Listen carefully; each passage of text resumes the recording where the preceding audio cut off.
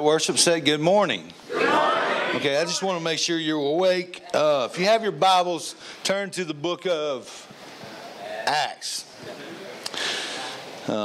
Today we'll be doing the 24th installment in this series, and I think officially we're almost halfway there. So somebody say hallelujah. Hallelujah. I wanted to go another year. Acts chapter 14. Today's an incredible day, incredible opportunity for some guys to have completed I won't say a stepping stone, a tremendous milestone in life. If you can go from a place where your life is completely wrecked, God puts everything back together and creates a whole new life for you, you learn a whole lot about God in the time you're at New Birth. And there's a couple of words you'll definitely learn. One is no. Learn that one really well. The gentleman in that fancy vest back there, he will teach you that word and the original meaning. And every time he tells you no, even though you don't want to hear it, if you will just listen, it will always pay off. So we're going to celebrate some guys today that have made this milestone. That's always incredible. But we've got to continue this journey because Paul and Barnabas had gone to Antioch, which I thought Antioch was a pretty cool place because that was where Christians were first called Christians. And they're preaching, and some people are receiving, some people not. And it turns out in Antioch that some of the Jews in town decided to. I don't understand the historical ties of all this, but obviously there were some very wealthy women in town, and they stirred up the wealthy women in town to get these guys out of town.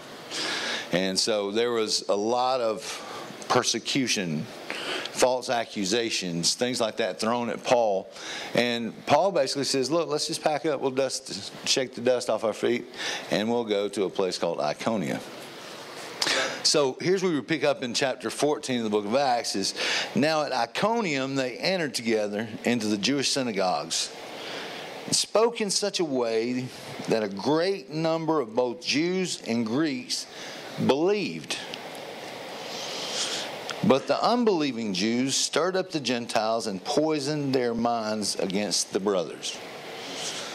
Now, today I want to simply talk to you about one subject. You can see it on the screen. The subject is behind the curtain. Any of you guys ever seen The Wizard of Oz? Yeah, y'all seen The Wizard of Oz? Okay. You know, in The Wizard of Oz, everybody was afraid of the Great Oz. The Great Oz made things happen. He was just, ooh. And, you know, at the end of it, they're in there trying to get their heart and their courage. And I don't remember what all they were trying to get. Dorothy just wanted to get home. They had to get some brains for the scarecrow. The Tin Man wanted a heart. Anyway, I'll get lost. The lion wanted courage. Is that all of them or the four? That's all of them. And Dorothy, she wanted to get home. But you remember this? The little Toto, the dog, goes back there and pulls on this curtain and winds up pulling the curtain around. And there's this guy back there making it all happen with smoke and mirrors. And, you know, a sad thing is when I first came into ministry, somebody told me the phrase or brought the phrase up, behind the curtain. You know, once you see behind the curtain, it's not what you think it is. But when they saw The Wizard of Oz behind the curtain, it wasn't what they thought it was. And basically, I plugged that mental state into what they were saying about the church. And I have seen some of that. Because when I say behind the curtain, I mean, like on a normal Sunday morning in church, you see something that you expect to just not entertain necessarily, but you see something that you're expecting God on those people. You're expecting God to be working through those people. So you think those people act like that all the time. Well, not always. See, we're getting back to a place, but that's along towards the end of the message. But I have seen it where people in churches behind the curtain acted completely different than they did on Sunday morning. Completely. And I couldn't understand. That's confusing. Now, let me not get off my message, so just remember that. I just wanted to preface the behind the curtain thing. It's not going to be bad. Churches are good. Okay? It's just our perspective of things at times mess us up. The unbelieving Jews stirred up and poisoned their minds against the brothers. So they remained for a long time speaking boldly for the Lord. Now this is the Lord who bore witness to the word of his, what's that word? Grace. The word of his grace. He bore witness to the word of his grace. Well, how do you do that? Granting signs and wonders to be done by their hands. That's pretty amazing, isn't it? Like, to have faith, to pray for the sick, and believe that they'll be made well. I got to keep reading. We'll be here all day.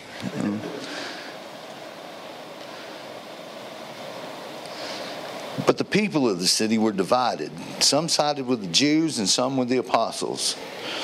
When an attempt was made by both Gentiles and Jews with their rulers to mistreat them and to stone them, they learned of it and fled to Lystra and Derbe, cities of Lycaonia. Is that right? I butchered one. You forgive me. And the surrounding country. And there they continued to preach the gospel. So there's some interesting things here.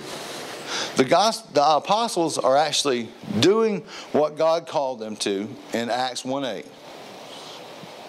They're going out, they're preaching the gospel of grace.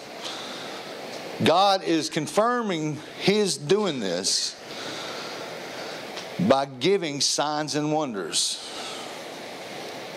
People are being healed. Demons are coming out of people. People are being delivered and set free to walk in newness of life. And that being said, never was anything to do with the apostles, except for them being vessels. So, some people travel all over the country to have certain people lay hands on them because of that signs and wonder stuff. The early apostles knew that if you believed, God would operate through you however he wanted to. Amen. So sometimes if you're sick, you can get up and lay hands on yourself. Speak the word of God over yourself and believe and let your faith connect with God's grace and watch a miracle happen. It's as simple as that.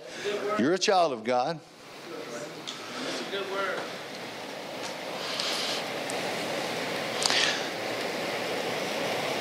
At Lystra, this is verse 8. Oh, I can see it better up here. Now at Lystra, there was a man sitting who could not use his feet. He was crippled from birth and had never walked.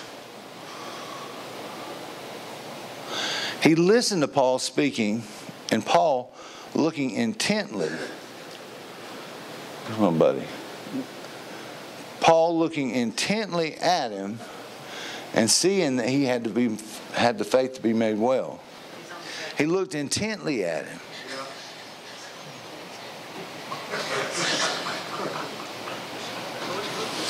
I'm looking for some faith. I'm kidding. No. He's like, he did that again. They're having a regular Bible meeting, and Paul looks at somebody and makes a connection between that man's faith and God's grace. Next verse. He said in a loud voice, "Stand upright on your feet." How long had this guy not walked? Ever. Stand upright on your feet. And he sprang up and began walking. Now, that in and of itself, I don't know how old the guy was, but it says he was a man. Didn't he say he was a man? So that meant in Jewish culture, you were at least going to be 30 years old. So just imagine, 30 years old, you have never walked in your life. And he says, stand, and you jump up, spring up, and start walking.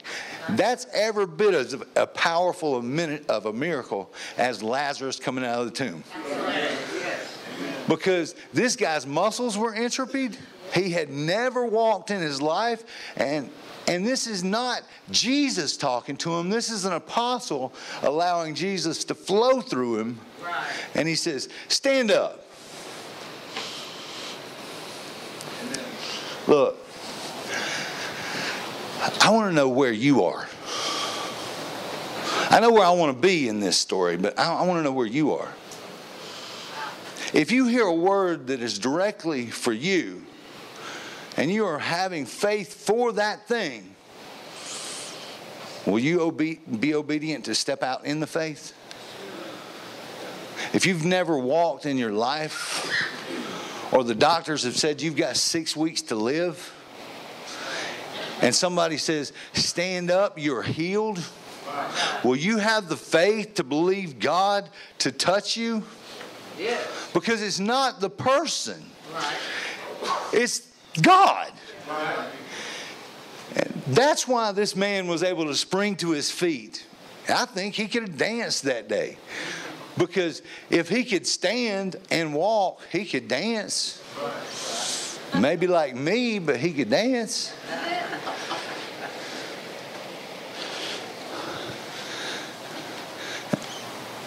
And when the crowds saw what Paul had done, I want you to pay attention right there.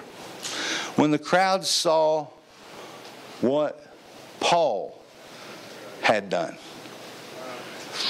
Paul didn't get commentary on this. When the crowd saw what... Y'all finish that for me.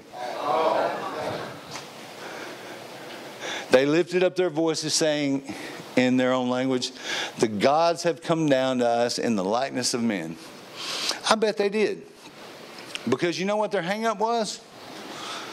They saw what Paul had done. And Paul hadn't done nothing. Paul was preaching the gospel.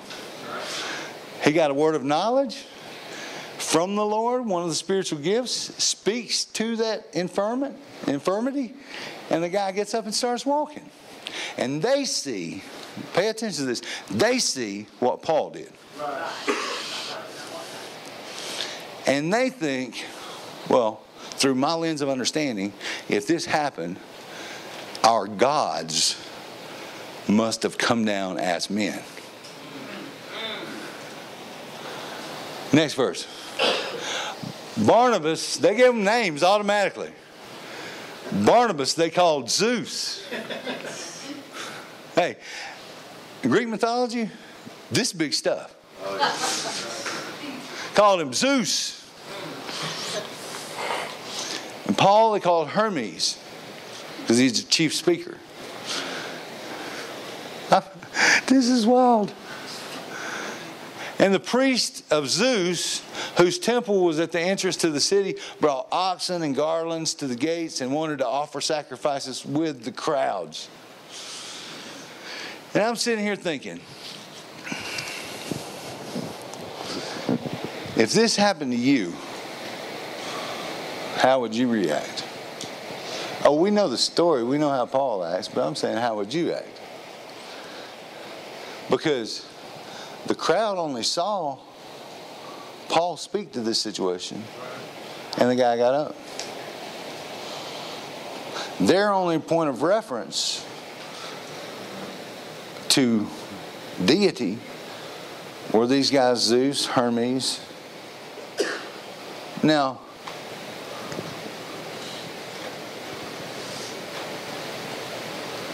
but if I were Paul, I would be a little more perplexed, because in some senses,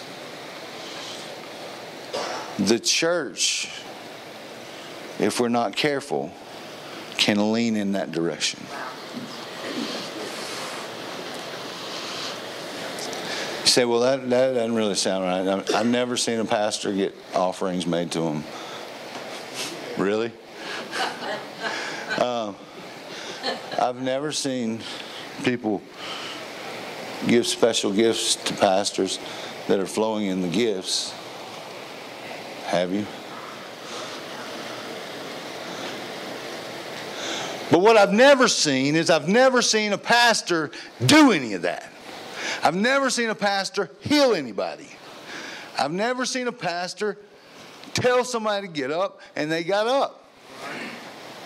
I've seen God work through pastors by the gifts of the Spirit and touch people's life for life change. And then I've seen pastors give glory where glory was due. And see, I think they do that. And I think what we have to watch for is that we can't let pride. Because these guys could have gone one or two ways. The people were saying, this must be Zeus, this must be Hermes. They are preaching articulate words that bring freedom. And he actually spoke to this guy and he started walking. Let's offer sacrifices to him. Let's bring them a big offering. Let's get this going and let's have a tent meeting for 16 weeks. But see, Paul was Paul. He had been with Jesus. And Paul responds in this way. But when the apostles, Barnabas and Paul, heard of it, they tore their garments and rushed out into the crowd crying out. Now, I'm not going to reenact that. Number one, I don't have the kind of robes to tear, nor any desire to tear clothes. But they said, men, why are you doing these things? We are also men of like nature with you, and we bring you good news. I hate to keep going over this good news thing, but good news is that. Good news, where we get the phrase gospel, means that you would send out a herald when you found out you won a war. They would go out and stand on the wall of the city and say, we have won the battle. You can go home. Your people are coming home. There's no more fighting to be done. You're no longer needed in the army.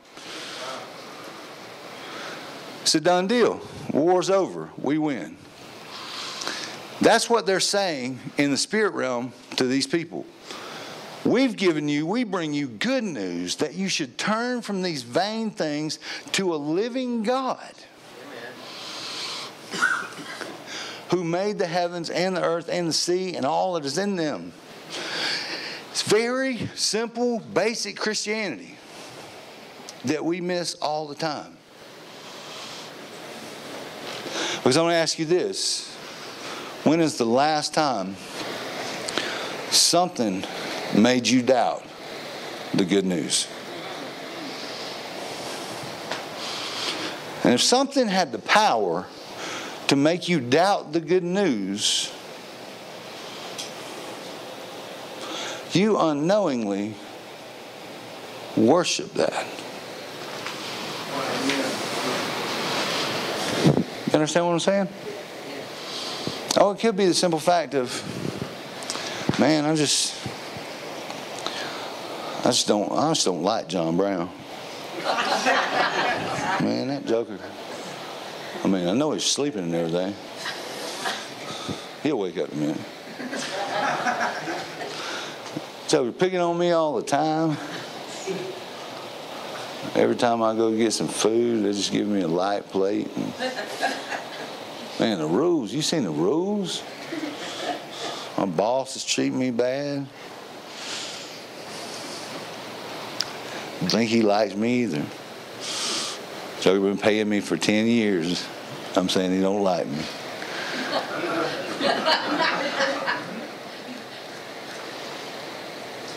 Anytime we see a situation that looks bigger than God can fix, and we'll never say that, we just act like it. You know, I know God can fix it, but I mean, we've just said that, like we've actually stepped into the realm of practical atheists. Like we've said, you know, God can fix it with some help from me. Because, you know, since he died for me, then he needs me on his team. Well, they need to go on back and start learning the nature and character of God through the scriptures and actually get a little grounded. Because God was not lonely. That's not the reason he decided to send his son and brutally kill him on a cross, so that he'd have somebody to play with in the afternoons in the garden. That wasn't. God gets most glory from a broken people that need a Savior. And when we realize our need for the Savior, that brings God so much more glory. Because without him, we're nothing. So nobody sees Scott doing anything. If they do, they're looking from a wrong perspective. Does that mean Scott don't do anything? If you're going to say, yeah, just keep your mouth shut.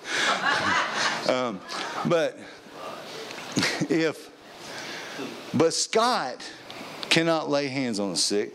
Scott cannot speak to somebody that's crippled and tell them to stand up. But if God tells Scott to say something, Scott's going to say it. Amen. Because I know I am a failure in and of myself. Historically. Some of you know me for a long time. Historically. I proved it. That's why I like going to church with my family. They know.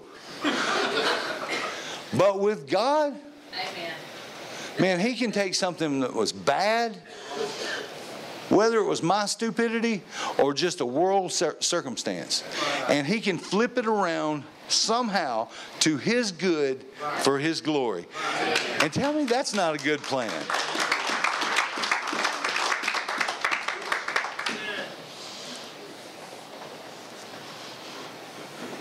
In the past generations, he allowed all the nations to walk in their own ways, yet he did not leave himself without witness.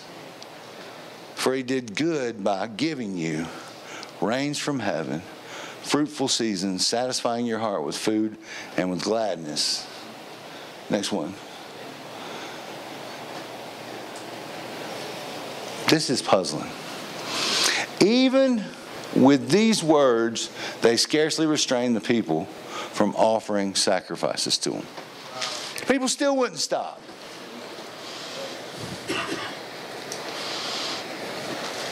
And I think that those people thought if they pulled back the curtain on Paul and Barnabas, that they were going to see God. They were going to see gods, not the Wizard of Oz. They thought they were going to see something a lot bigger than what they saw. And Paul told them, if you pull back the curtain, you're just going to see something that looks like you. But there's something that looks like you has something inside. And that something inside is everything. It's the gospel. It's good news. So why is it that we have to think, or we might not ever say it, why is it that we have to act like when you pull the curtain back, you're going to see something that you don't expect? The Wizard of Oz has programmed us to think God's a bunch of smoke and mirrors. The Greeks would have us think that God never did it. It was their gods that did it. The weird thing about that is they had a temple to Zeus with a statue of Zeus in front of a temple. And I'm thinking, if he's God, how do you know what he looks like?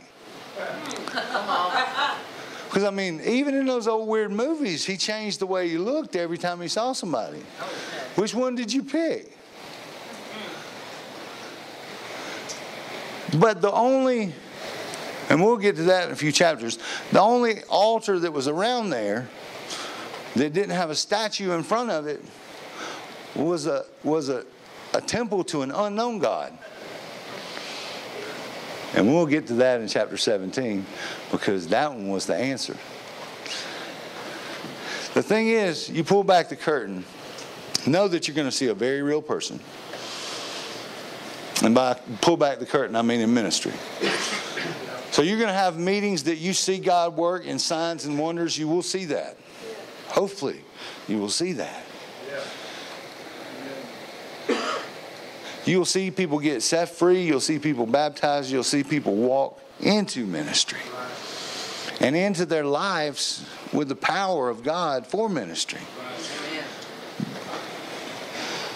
But hopefully what you won't see is something other than what you expected. Because God works through people like us. You cut me, I bleed. I cut you, you bleed. And God wants to do the same works through all of us. It's about, can our faith touch His grace? And today we have a tangible example of that. Today, I know somebody woke up this morning and they were so excited, just like Christmas morning to them. They had either went out and got something new, or they stayed up pressing and cleaned up. This is a major milestone. So I'm going to ask Pastor Wayman and